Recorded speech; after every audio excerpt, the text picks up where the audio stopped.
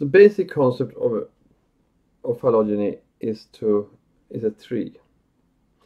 So to obtain a tree, you will need something like a multiple sequence alignment, or something that relates all the trees, all the entries in the trees to each other. It doesn't have to be multiple sequence alignments. It could be some anatomic feature, or even a pairs or pairs alignment, etc.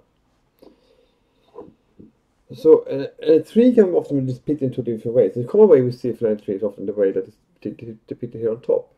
You have a common ancestor, and then you have a number of different species and how they relate to each other, or genes and species or something. However, often, almost always, the common ancestor doesn't exist any longer. So we don't really know what was the common ancestor.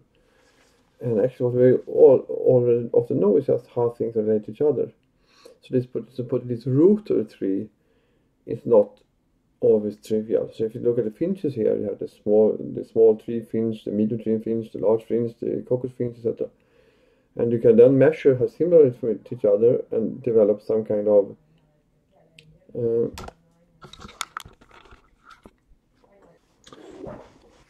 so what's in the bottom is a tree that just describes how these finches are related to each other. But it doesn't describe what is common ancestor of the tree. We don't know if that was more similar to a cactus finch or to a small tree finch, whatever. So that is what's called an unrooted tree. So what is clear in these trees is actually, what is important is actually the distance between two species. So the distance in both these trees should relate to how far away, how different they are. So in sequence terms, it would be how many mutations have happened between two species. So here you have trees that are related and between four birds. And you see that they are different. Some have the beaks are different, and the legs are different, and the colors. So you have the yellow and the brown birds. And this tree depicts that the brown birds are more similar to each other than the yellow birds, because the distance between these in this tree is smaller. And also you predict that the two groups of yellow brown birds are more different from each other than they are within the same group. But it also somehow, if you would measure distance, maybe you can't make a tree like that, because maybe you have to adjust the tree more like this, if you count the number of mutations. So that means that between the two yellow there are 9 mutations, and so to do that you would have to have, if you calculate the mutations from to the common ancestor, which is in the root here, you want to make every line equal long, you would have to have a tree that looks like this. However, a perfect tree of course should look like that, but then that would assume that you have the same mutation rate in every branch all the time, and that is often not the case.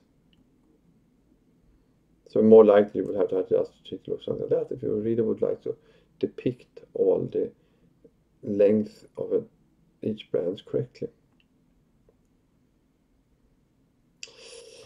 Another important concept is that we want to separate species trees from gene trees. As I said before, there are often cases where genes are duplicated, so you have 2 copies of genes. And that means that in some cases this duplication happened before a speciation, sometimes after. So you can, for instance, take this human, there are 3 human genes here or something. Of course, human is more similar to chicken and less similar to other animals. But the human 1 gene is actually more similar to the Xenopus 1 gene than it is to the human 2 gene, because the duplication happened before the separation of Xenopus and humans. And the same as human 2 and chicken 2, and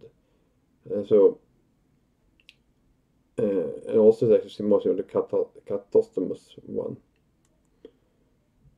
So you can see you have to. So it's not always that the species. So if you only had the human 1 gene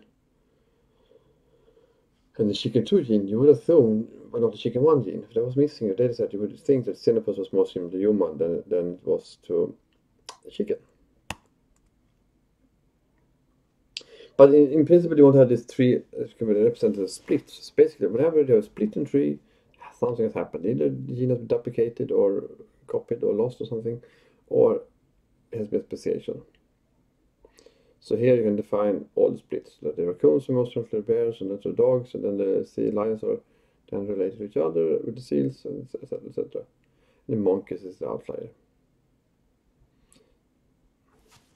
And you have some kind of measure of the distance often.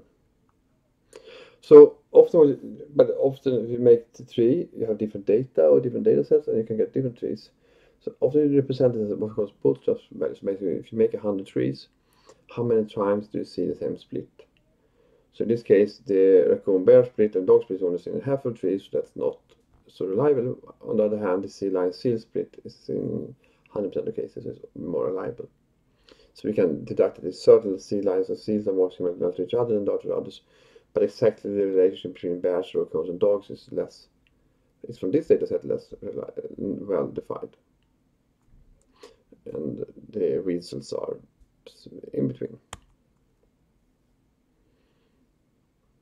So maybe it's more correct to define the tree like this. We basically take only the significant bootstrap values and suggest that raccoon, bears, and dogs are, for this data, equally related to each other and equal distance from the sea lion seals.